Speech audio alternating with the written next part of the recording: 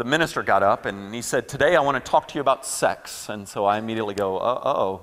And he took a red rose and he smelled it, and he showed how pretty it was, and then he threw it out into the crowd. He goes, "Everybody needs to smell this." There's about 1,000 of us there, almost all of us college and high school. And then he began what honestly, up until this day, and this might have to do with my heart, I'm still wrestling, was one of the worst, most horrific handlings of what sex is and what it isn't that I ever sat through. And then as it wraps up, he goes, where's my rose? Where is it? Where's my rose?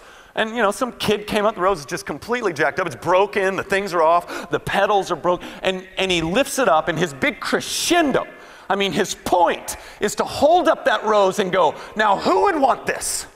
Who would want this rose?" And I remember feeling anger, and it was all I could do not to scream out, "Jesus wants the rose!" You're not even teaching the basics of our faith.